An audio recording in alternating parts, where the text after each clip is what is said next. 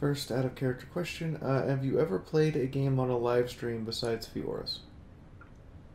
Um, hmm, I think the answer is like technically no. I've streamed a few times, but I've never actually been a player. I've always been the DM for stuff that I've streamed before. So I know it's a little bit different. Some similarities though, but That's also fine. never This never to this a big never to a big audience. So this is just to gather your experience. Um, yeah. are you willing to use a webcam for the stream? We will provide one if you need one. I have access to a webcam. I'm not sure how good it is. It's what I've been using for Zoom calls for teaching and stuff. So, And what is your favorite D&D module or dungeon? so my probably go-to favorite is Red Hand of Doom. Red Hand of Doom is like an old 3.5 module that's been ported into 4E, and I think they even have a 5th edition version of it as well. I've actually played that one. Red Hand is awesome. Yeah, no, it's one of the most.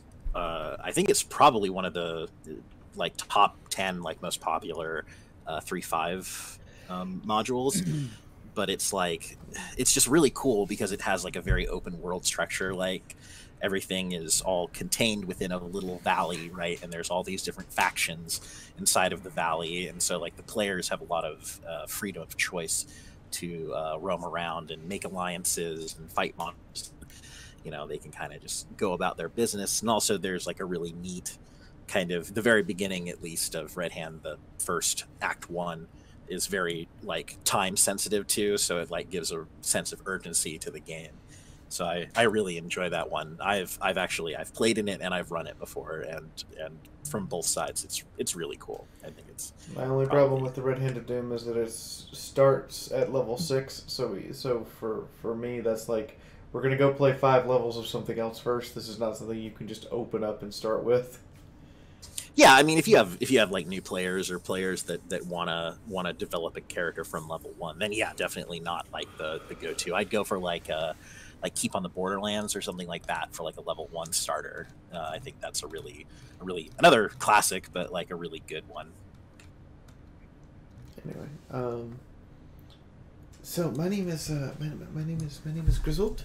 I will be setting up the illusion capture and taking all the notes. So here we go. Crystals in place. Record button. Yes, yes, yes. That's on. Notepads and 6 notepads. Level up. Levitate up and suddenly have pens on them, all scribbling things that are the different things that are happening from different perspectives. She takes out her own notepad and starts scribbling. Whenever you wish to begin, Master. Oh, Yes, I am Lord Boroman Irdane of the Wayfinder Foundation. I created this for the exclusive adventures. For anywhere between dangerous and exotic, and even some of the mundane adventures around Old Eberron, you are here because you were specifically invited. So, I recommend you have a seat and let me know what your name is. Euchriz does multiple bows, and he's obviously nervous and isn't uh, isn't so sure of himself, and he timidly comes and plops himself down into a seat that has been offered to him, and he says, I am Euchris, and I am glad to be here. Yes. Perfect. So then, we shall begin. So, first question for you is there something that you seek or some sort of accomplishment that you would like to do? Oh, well, mm, I I like helping. I good at helping, and I help you. I help others. Uh, I'm not I'm not hero. But I help heroes. Yes, I Hmm. I want to make things better for others with my skills. Ah, I see. So speaking of skills, what's your vocation? What are you good at doing? I make things, many things, small things, big things. Sometimes, mostly small though.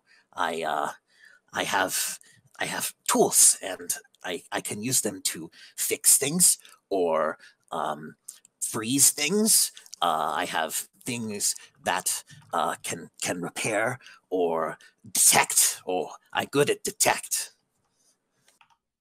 All right, fair enough. So, what are you doing in Thrain per se? Oh, well, it's somewhat long story.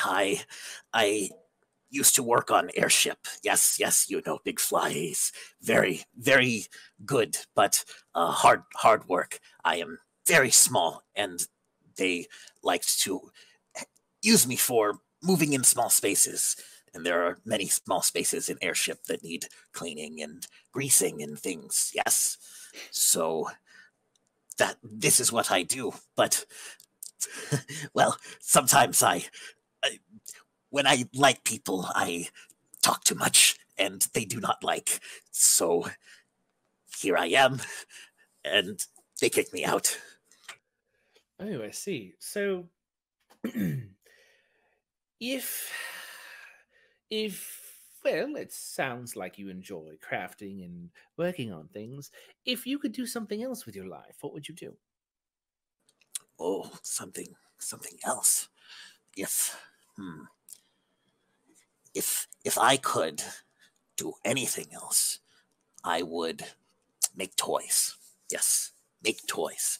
I think that toys are nice, and not enough people like small things that are complex, but complex can be beautiful and fun. And I would make toys for the small ones. Interesting. Bit of a noble cause there. All right, then. So let's get to something a bit more gritty. Um, you are in a position where you have to slay a human. How would you do that? Oh, uh, well, I, um, I don't, I don't know. I have, I have fought before, but uh, never kill unless it, animal for food. But to kill human is different. I, oh, maybe my crossbow. Oh, that's nasty. Or my spells. Freeze to death, bad though. Oh, I maybe just dagger. Make it quick though. Well, there are multiple ways of making it quick. Um, jerk of the neck or Oh, back of the head. There's many things. All right, we'll get to that later. So you had mentioned that you've killed creatures before. So what would you do if you were fighting an immense lizard, not a dragon, mind you, a oh, gigantic good. creature? Yes, about a building size. But I want you to imagine that you were incredibly powerful, like the most Mm. grandest of wizards. How would you destroy this great creature? Oh, I have to destroy. Yes. Mm. Oh, I. Hmm. Oh, uh, well, I have heard of great artificers, and they have many contraptions and things. And I have heard of one that is the beam of disintegration, and that seems fast. So I would use that. I would make one, and I would use that. Ah, you would disintegrate the massive beast into nothing but powder. Interesting.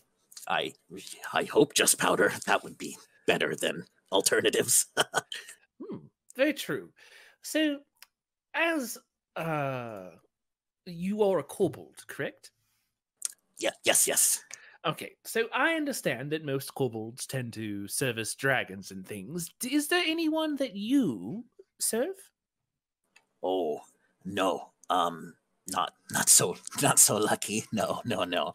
I worship though the great dragon Eberron. Ah, interesting. So why do you worship Eberron? Eberron is kind. He saved everything by stopping bad dragons. Yes. So I like that. I think kindness deserves reward. Hmm. So I worship. Fair enough.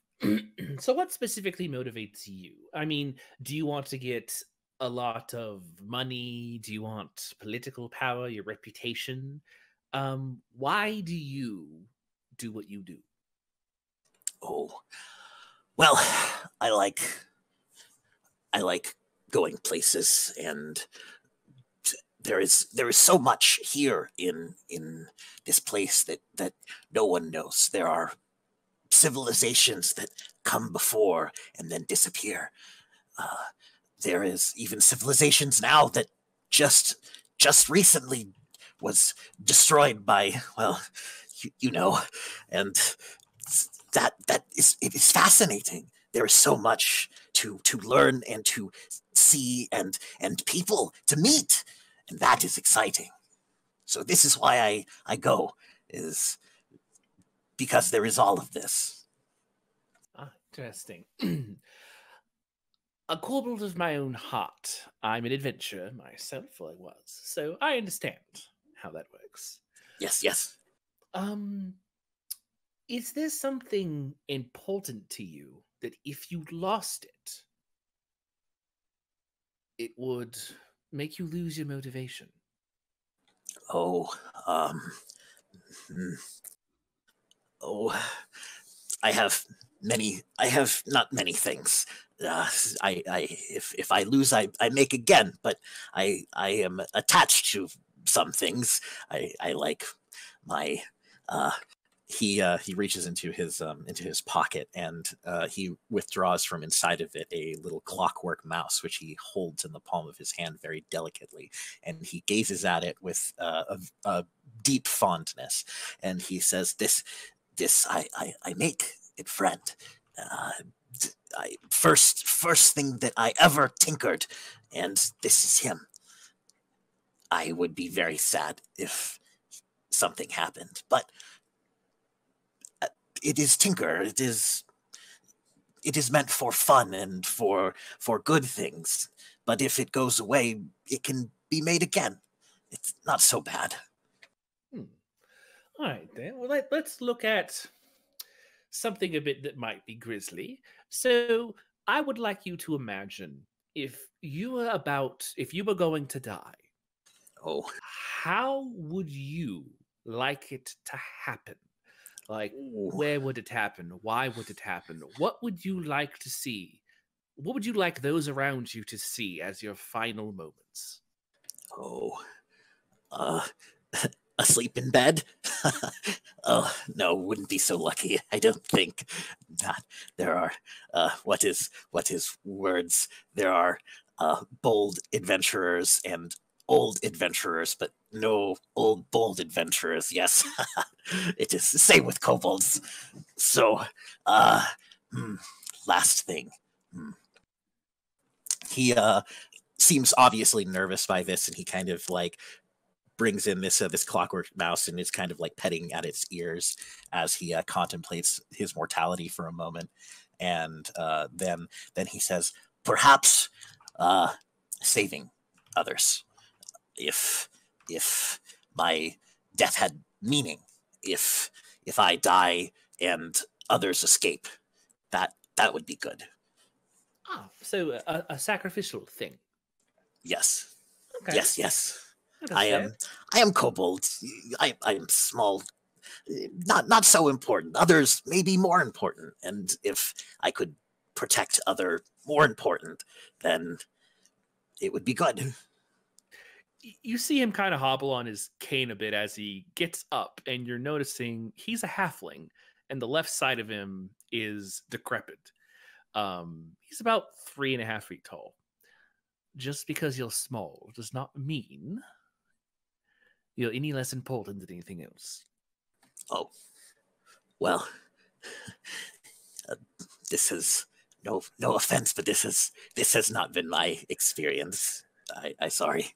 No problem. Well, let's make things a bit more happy. What's your favorite food?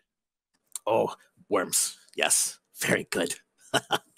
Oh, why do you enjoy them? Oh, they squish. It's very nice. You can cook them to good protein. Yes. Very true. Is there a type of food that you hate? Pickles. Oh, pickles. Bad. Sour. Oh, why would you like sour? Oh, salty too. Oh, dehydrates. Fair enough.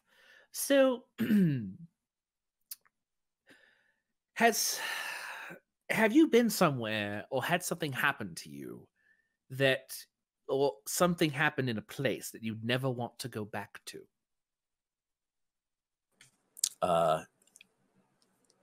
Euchriz obviously reacts to this moment, and he obviously has something in his head that he contemplates for like a good long moment there as he kind of stares past you, and then he says, well, yes, there are places I cannot go back to. Would you care to elaborate? Oh, yes. Well, when I was small pup, I was part of a tribe. We worked together, everything together. That is how tribe is, yes. And, well, tribe always decides certain things, must be certain way, yes. And this certain way also meant that intruders or others, outsiders, were not to come to our dens or warrens. And sometimes others would come to dens and warrens, and we had to fight. But this is way of world, yes. So, not so strange, but I did not like to kill others,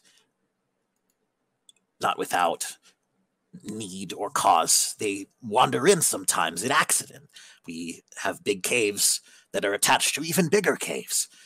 Sometimes creatures, monsters, people would wander in. They not know we here, but in our territories, we scare them away.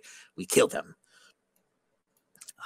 I did not always do job.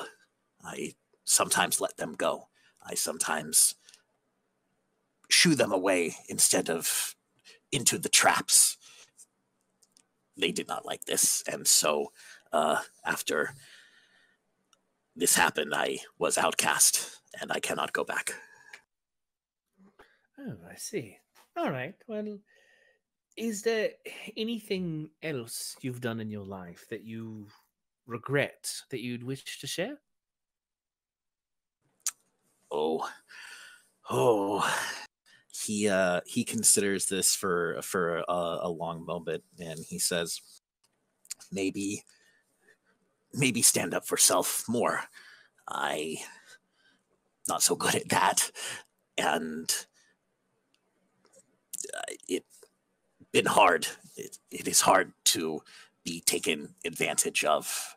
But it happens to me a lot. It is hard to say no sometimes because I just want others to appreciate me. So I say yes to things maybe I shouldn't say yes to. Oh, many times, yes. I see. Is there anything that you're afraid of? Being alone. Yes. Ah, Kobold is part of tribe. This is how we are meant to be. And so to be cast out of tribe is hard. And I search for new tribe, new family, but this is rarer than one would think. All right. Well, I have another question for you. So you said you serve Eberron, correct? Yes. I would like you to imagine you got to meet Eberron. Oh, shiny. And traveling there were you with your new family, your new adventuring party, a new tribe. It was a couple of them. You've been traveling with them for a couple of years. Um, what would you do in a situation where Eberron needed your help, but you had to choose? If you help Eberron, your friends die. But if you help your friends, Eberron dies. Oh, he kind of twists his little feet in on themselves and looks down at them and has to contemplate this for a long time. He reaches up to the bridge of his nose and he pops off his little goggles and kind of like cleans them absentmindedly, and he says, "Friends, people have always come and go, but Eberron always there in here." And he taps his little chest. And then he pops his goggles back on. He says, I suppose if great dragon god asked, I would do anything. All right, I see that. So, another question that you you might find interesting, a bit on a happier note. If you can be anything besides a kobold, what would you be? Oh, anything. Anything? Dragon. Easy, dragon. You see dragon? You know what dragons have? Big power, cannot be ignored. This is good. People listen to dragon when dragons speak. When dragon talk, world shakes. Dragon would be good. Yes, I would be nice. Only eat sheep sometimes. Sometimes. All right, that's fair. So, next question would be, in your wildest dreams, have you ever met someone in your dreams that you loved? Euchriz, like his face like screws up for a second as he like considers this, and then he says, Euchriz, not sure Euchriz worked that way. I don't know. I have so few friends or even acquaintance. I don't know. I do not dream of things like this. I desire smaller things, smaller relationships. Love is complicated, messy. I see on airships fights and quarrels and things. All right, then. So, my next question would be, is there any piece of equipment that you one day wish to possess? Something you've seen that you've wanted?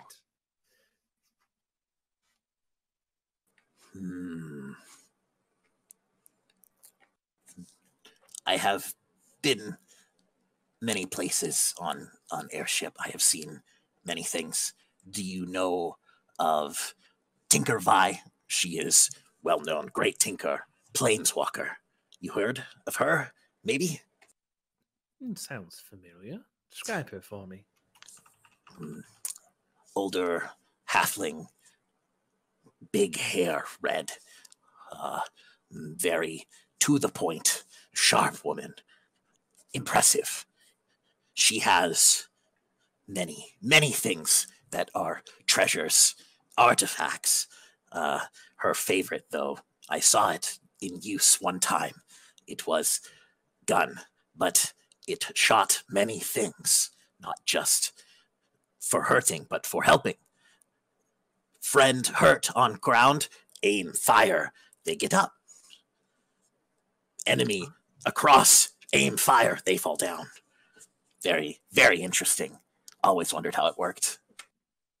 Interesting. And on the same way, is there any type of magical equipment that you've ever wanted besides the gun? Oh, well, he pulls the goggles off of his head and he looks at them and he says, "Would be very nice to have dark goggles. Sunlight very bright, sometimes hard to see. That would be good." Fair enough. Okay. So my next question would be to you. You're familiar with what a curse is, correct? Yes, yes. Ah, what if you had to have a curse? What would it be?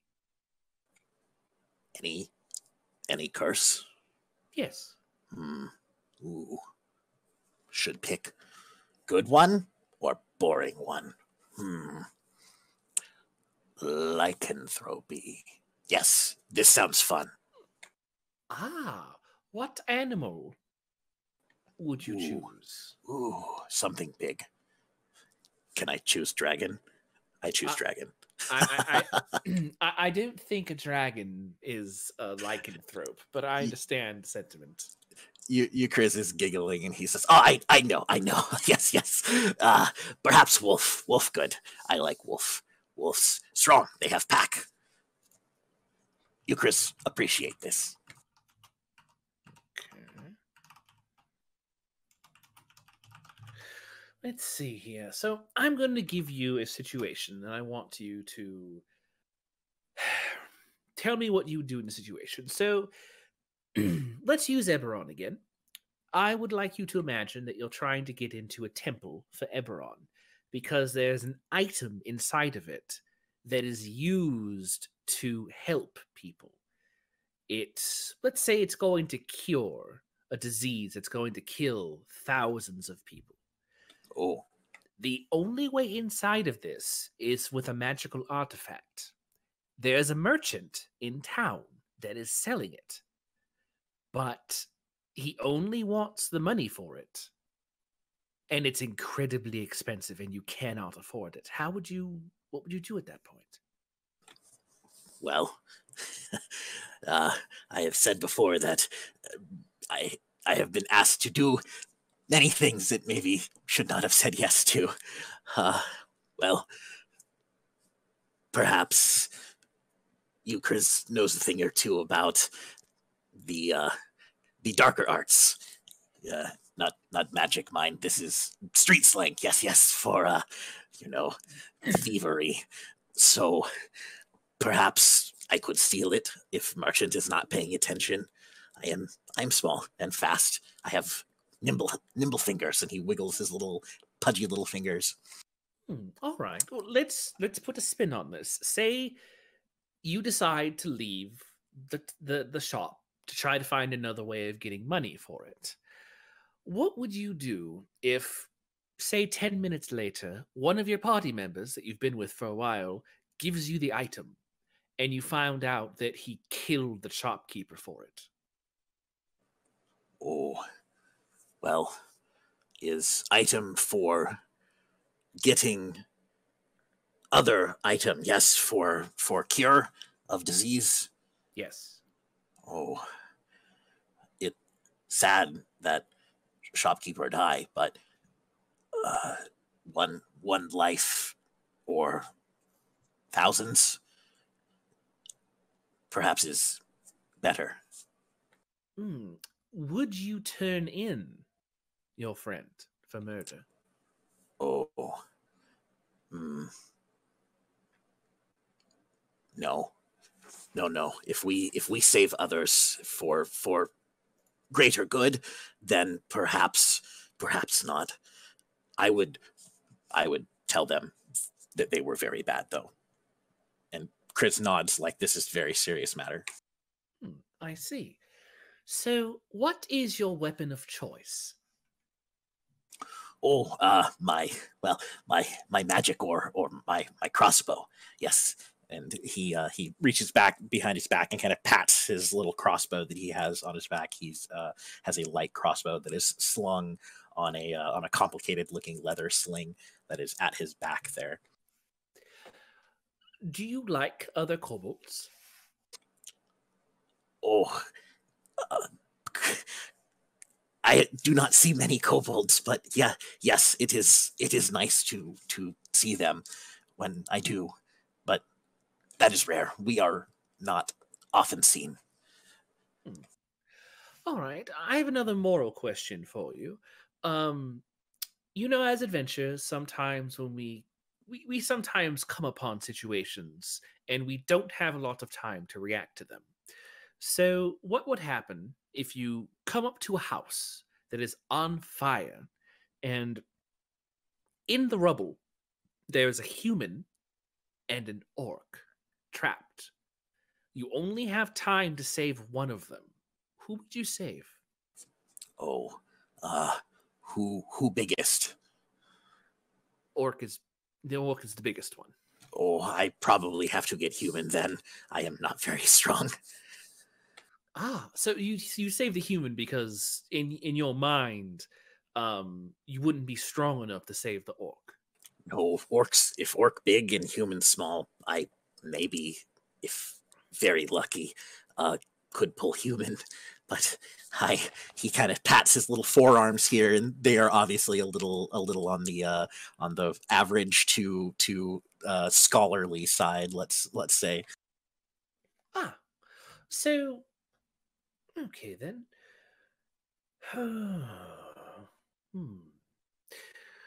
I think that's all the questions I have, unless my associate has another one.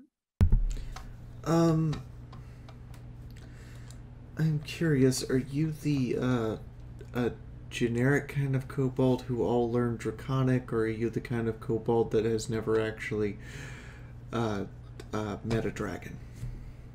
Oh, well, I have never met dragon before, but we all, my tribe, we knew Draconic.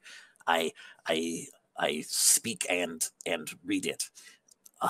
But well, common is second language. Yes, I pick it up over time, and well, he is blushing profusely and basically like hides his nose behind his little paws, and he says, I can't read common.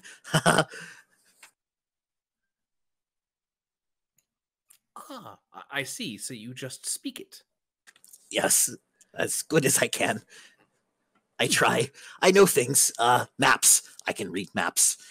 Maps easy. Just little symbols, squiggles. Not too hard. Numbers. I know some numbers. But that is all. All right, fair enough. Well, I mean, that's all my questions. Yes, I believe I have all of the notes necessary. Perfect. Thank you so much, Ukriz. Yes. Ukriz rises up out of his seat, and he does like the multiple bow thing as he backs away, and then he says, "Thank you for opportunity. Perhaps Ukriz will hear from you later." Yes. And then he scampers out of wherever our setting was. Okay, that's perfectly fine. All right. Awesome. Appreciate you taking the time to pop over here. Yeah, for sure. Yep. Unless you have any other questions for me or Fee, I mean, we're gonna have to get ready for the next one, but that wasn't for. Yeah, for sure. All right. Yeah, no, I'm all good there. Out of curiosity, the game would be running on Fridays, right? Like Friday-ish. Okay, yes. All right. Just wanted to double check and make sure. Yeah. Yep. Friday evenings. All right. Nice. Yeah, because I think about an hour and a half from now,